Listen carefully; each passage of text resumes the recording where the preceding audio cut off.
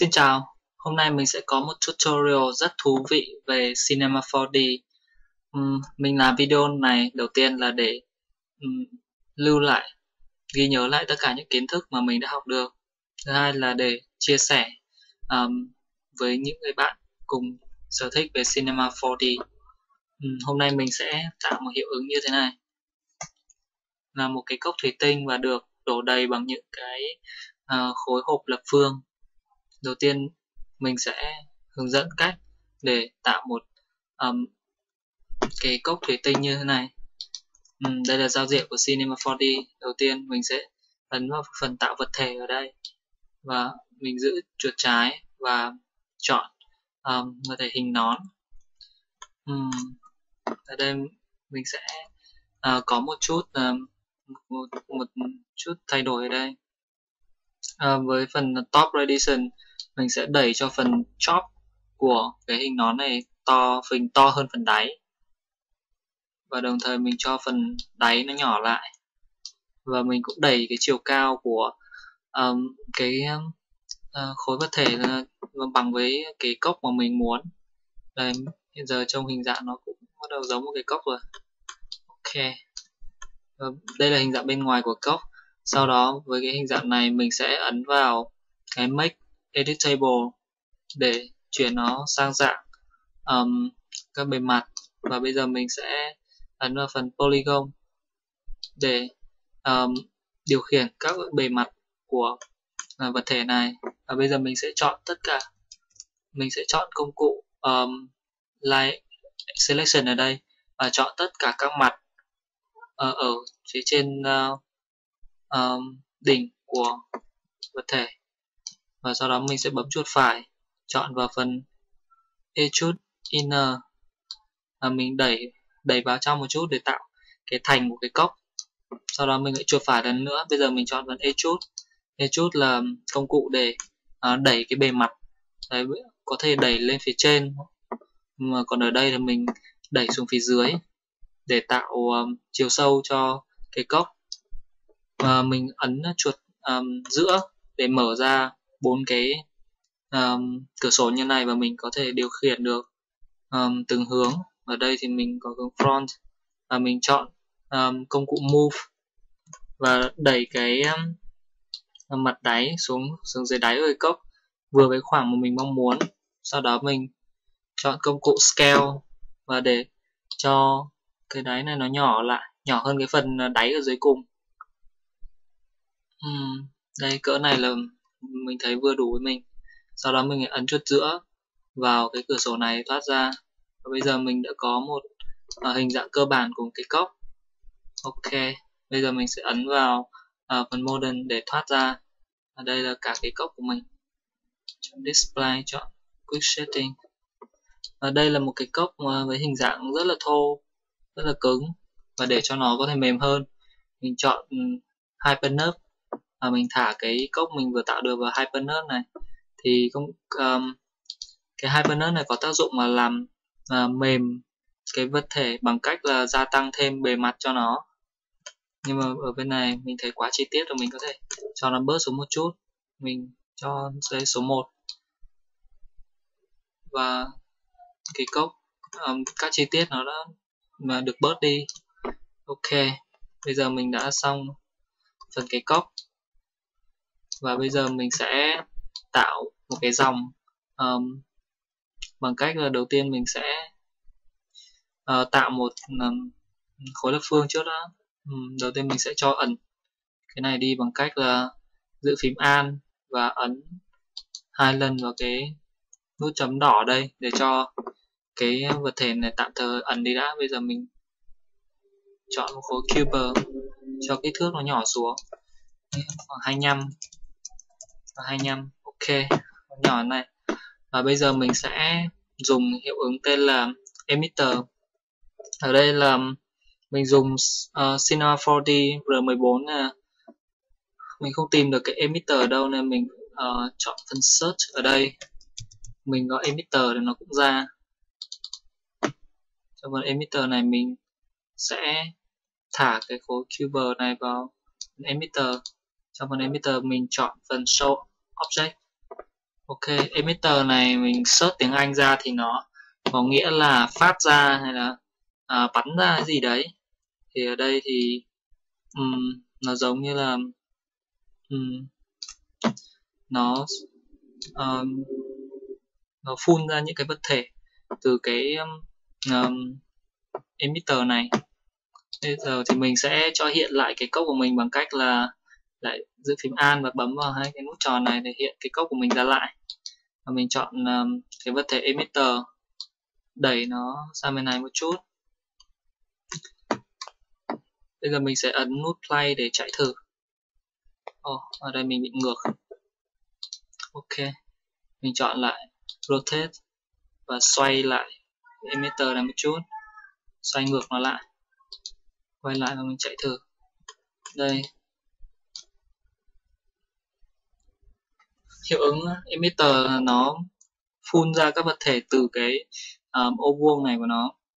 Ok, mình sẽ đầu tiên mình sẽ đưa cái vật thể này lên cao một chút. Ok, và mình sẽ xoay nó. Bây giờ mình sẽ vào phần điều khiển của emitter và thay đổi một số thông số ở đây. Như trước đó mình sẽ tăng số lượng frame ở đây lên là 300. Ok, và mình sẽ đặt thời gian để nó phun ra cũng tăng lên. Mình cũng để thời gian ở đây nó phun lên là 250 frame.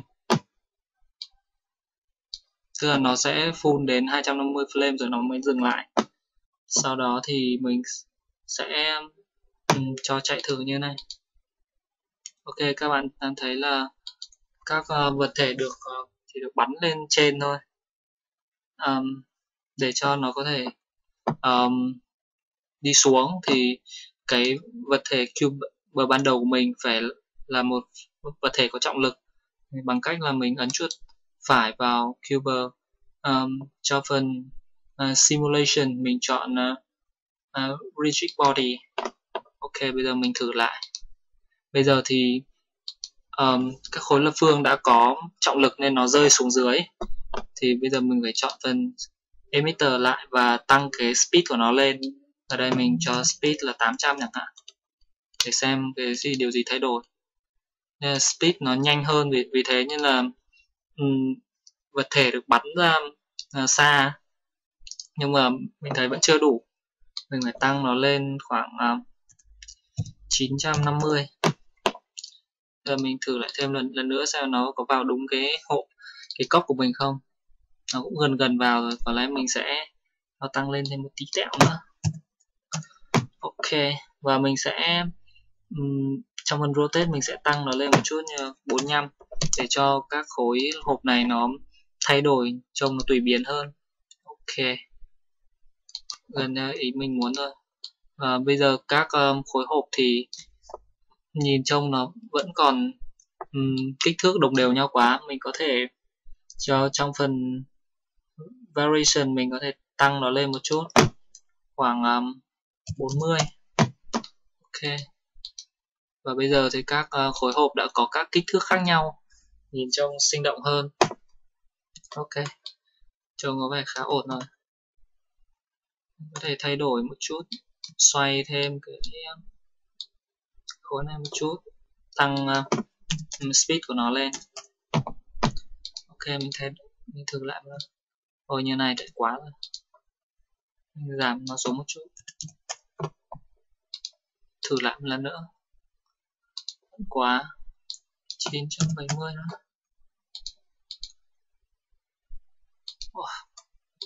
Nó bay cao quá.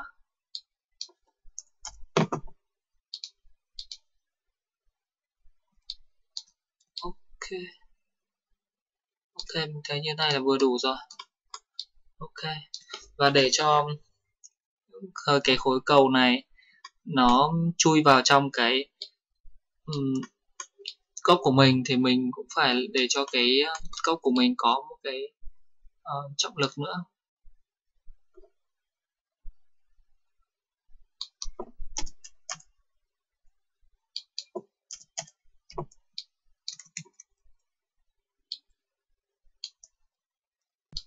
Ok, tiếp tục. Cái cơ bản là như thế. Trong ở phần này thì chúng ta thấy là đây mình có tạo chất liệu cho cái cốc và chất liệu cho khối phương. Ở trong phần material mình sẽ chọn create và tạo một new material. Mình double click vào cái material này, bỏ phần specular đi. Trong phần color mình chọn một cái màu bất kỳ nào đó, như kiểu màu trắng. Ở đây mình chọn màu xanh da trời. Ok, đây là cái màu mình thích. Sau đó mình tích vào phần reflection. Trong phần texture mình chọn freshener. Trong freshener này làm cho nó có một cái độ bóng vừa phải, và mình giảm cái brightness và giảm cái strength của nó xuống cho vừa phải. Mình thả nó vào cube ở đây để cho tất cả cube có màu xanh như thế này, và mình sẽ chọn create new material và chọn làm thêm một vật thể nữa. Mình sẽ tích vào transparency. Trong phần reflection mình tăng lên là 1,4. Color mình cho một màu xanh dịu, một chút tí tị màu xanh nữa, và mình quay lại phần transparency, giảm cái brightness của nó là 99. Ok, và mình cũng cho nó reflection, chọn freshener, cũng giảm nó xuống vừa phải. Đây là cái material cơ bản nhất cho một cái khối như kiểu thủy tinh các thứ. Ok, bây giờ thì mình sẽ thả nó vào cái cốc này. Cốc này đã có tính chất như là một khối thủy tinh rồi. Bây giờ mình quay trở lại với việc làm chuyển động cho nó. Thì trong phần Hypernode này mình sẽ chuột phải vào cho Simulation, chọn Collider Body để tạo để nó làm cho các vật thể có thể tương tác với nó. Ta quay lại thử. Ok, hiện giờ có thể thấy là các khối lập phương đã tương tác được với cái cốc, nhưng mà nó đều bay ra ngoài hết và nó không chịu chui vào trong cái cốc. Đầu tiên mình cũng rất là đau đầu về cái vấn đề này. Tại sao lại cái cốc có đáy các thứ như này mà tại sao lại cái khối này nó lại không vào, nó chỉ đập về phía trên thôi. Và bây giờ mình ở trong phần edit của nó, mình phải chọn vào phần collider và trong phần shape ở đây automatic, và mình phải chọn automatic with với more dynamic. Ok, và bây giờ quay trở lại. Bây giờ thì các khối lập phương đã chui vào chính xác vào cái cốc như mình mong muốn. Ok, khá là ổn. Và mình có thể render thử một chút. Ok, và đây bây giờ để render đẹp hơn thì mình sẽ tạo một cái sàn, đẩy cái sàn này xuống dưới, đáy của cái cốc. Ok, quay lại đây và mình sẽ tạo một cái background cho nó, đưa xuống dưới này, và mình sẽ tạo thêm một cái material nữa. Double click vào đây, tắt cái này. Trong phần color, texture mình chọn gradient, ấn vào cái hộp này và mình sẽ chọn một cái màu trắng tinh, và bên này mình sẽ chọn một cái màu hơi một chút ghi một tí, và phần type mình chọn circular. Ok, cái này thì nó sẽ làm cho cái màu này nó tỏa từ giữa ra, nên nếu ở đây thì sẽ nhìn kỹ hơn, nhưng mình cũng không muốn nó tỏa đậm như thế, mình chỉ muốn nó có một chút thôi. Ok, vậy là vừa. Mình sẽ thả cái vật liệu mới này vào trong vào cái sàn và cái background nữa. Ấn vào cái vật liệu trong phần projection, mình chọn frontal và mình chuột phải vào floor Viet Nam 4D task, mình chọn compositing, tích vào compositing background. Ok, bây giờ mình đã có một cái nền cho cái này, mình render thử. Thì bây giờ thì cái cốc đã được đặt trên một bề mặt trắng. Cái chất lượng render vẫn chưa đẹp. Mình ấn vào phần edit render setting ở đây. Output mình sẽ chọn một kích thước màn hình lớn hơn, như là 1280 x 1024 và chọn 1024 inch. Đây, phần phim đây mình sẽ chọn kích cỡ 16:9. Ok. Tiếp theo trong phần option mình sẽ đẩy right deep xuống là 6, reflection deep là 3, shadow deep là 6. Như này để mình làm cho tốc độ render của mình tăng cao hơn, nhanh hơn. Trong phần effect mình chọn ambient occlusion, và ấn thêm một effect nữa mình chọn global illumination. Và trong phần sample mình chọn low, phần này mình cũng chọn là low. Tất cả những cái này mình đẩy xuống để làm tăng tốc độ render, nhưng mà vẫn giữ được cái chất lượng của hình ảnh, vẫn đạt theo yêu cầu của mình mong muốn, nhưng tốc độ render là nhanh hơn. Bây giờ mình sẽ thử một chút, thử lại.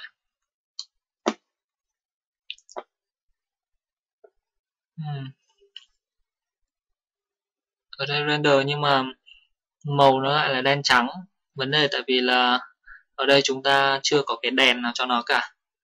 Để cho cái, nhưng mình cũng không muốn dùng những cái đèn như này, mình sẽ tạo cho nó một cái sky ở đây, và mình render thử xem.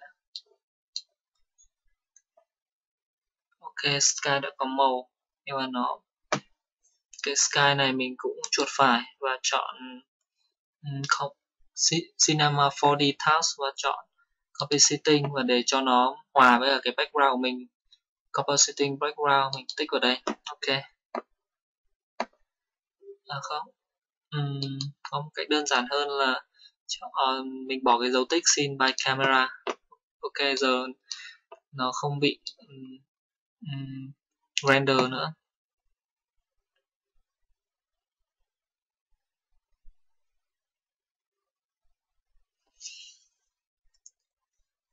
Ok, mình đã có một chất lượng căn bản cho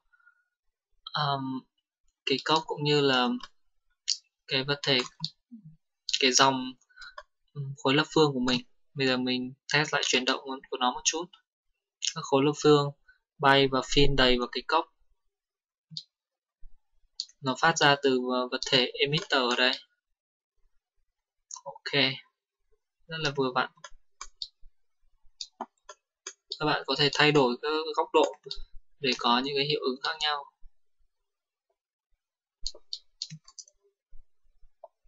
Ok, giờ chỉ cần thay đổi thêm về render và chất liệu các thứ là các bạn đã có thể có được một đoạn video rất thú vị như này.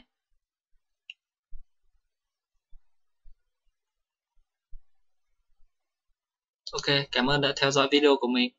Hẹn gặp lại. Cheers!